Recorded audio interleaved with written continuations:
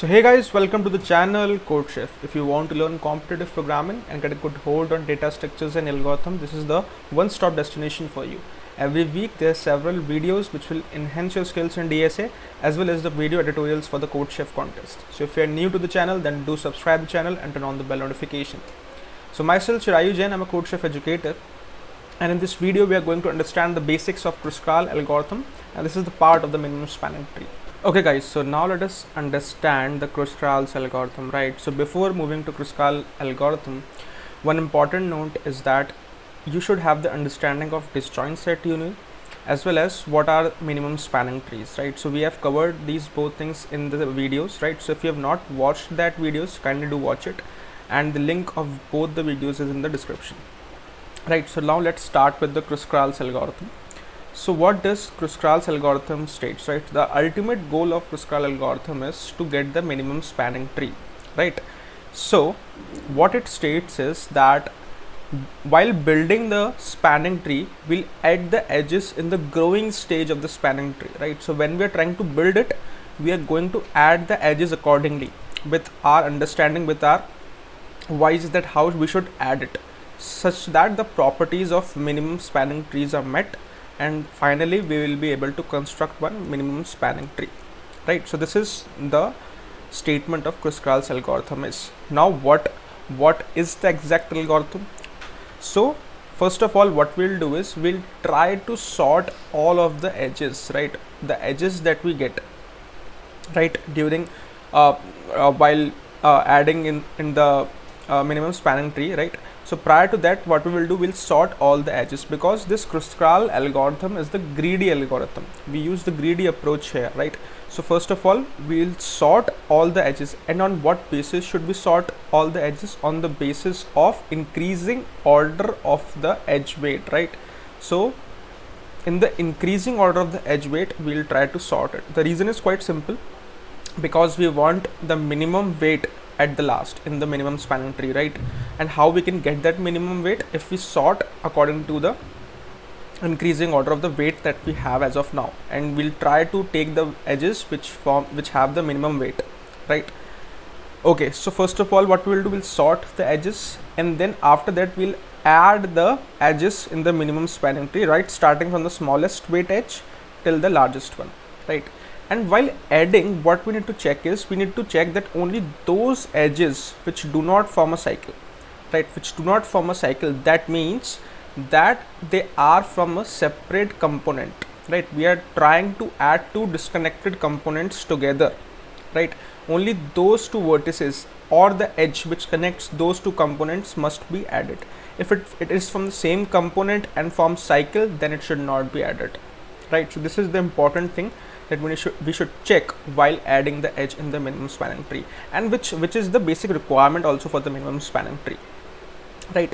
The goal is we should cover all the vertices with the minimum weight possible, right? This is the end goal, and this is how the Kruskal's algorithm works, right?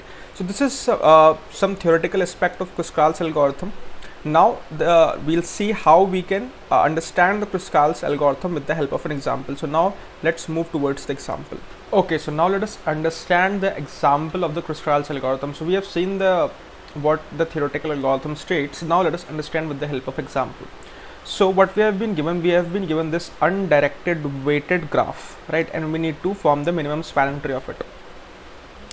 Also, we have been given the starting vertex, the end vertex, and the weight associated with that edge, right? So this is an edge like 1 to 2, right? 1 to 2, this is an edge, and the corresponding weight associated with this edge is 5, right? So this is we have been given. Now step number 1 for Kruskal's algorithm is we need to sort all of the edges in the increasing order of their weight, right? So if you see, first of all, what is the minimum weight that we have? That is 3. So this is the first edge that we should work upon. Now what is the next weight? That is 4. What is the next weight? That is 5. So we can take either of the two, that is 1 2 5, and after that is 3 4 5, right? Now then it is 6 4 1 6, then it is 7, right? 2 4 7, right? So we have taken all of the edges. So this is the increasing order of the edges on the basis of the weight associated with the edge, right? Now we have done with this, right? We are done with this. Now the task is to add these edges in the minimum spanning tree, right? How we can add the edges in the minimum spanning tree according to the condition that it should not form the cycle. That means that the two vertices which are connected through the edge must be from different components, right? We are trying to connect two different components together. Okay, so now let's see. So first edge is 1 2 3, this one, right? 1 2 3 with the weight 3. So we'll take this edge, right? 1 2 3. So in our tree, 1 2 3, this edge will be taken. Okay, so this is the edge with the weight 3, with the weight 3. So we took this edge. Now the next edge is 3 to 2, 3 to 2 with weight 4. Okay, so does it form a cycle? No, it does not, right? And it also like connects two different components. If we consider this 2 as an isolated node and 1 3 as one component, so it connects two different components as well, right? So 3 to 2. Okay, and what is the weight associated with this? That is 4. So we took this edge as well. Now the third one is 1 to 2 and with weight 5. So if we form this one 1 to 2 with weight 5, so it will form a cycle, right? Because we have taken these two edges and it will form a cycle. So we will not take this edge, right? We will not take this edge, right? Now the next one, that is 3 to 4, 3 to 4, this one, right? Two different components, does not form cycle, right? So we'll take this up.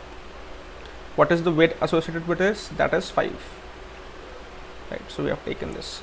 So if you see here, like at this step only, if you consider just one observation, that we have covered all the vertices, right? 1 2 3 4, we have covered all the 4 vertices, right?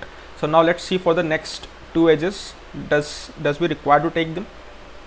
4 to 1, 4 to 1, this one, 4 to 1, right?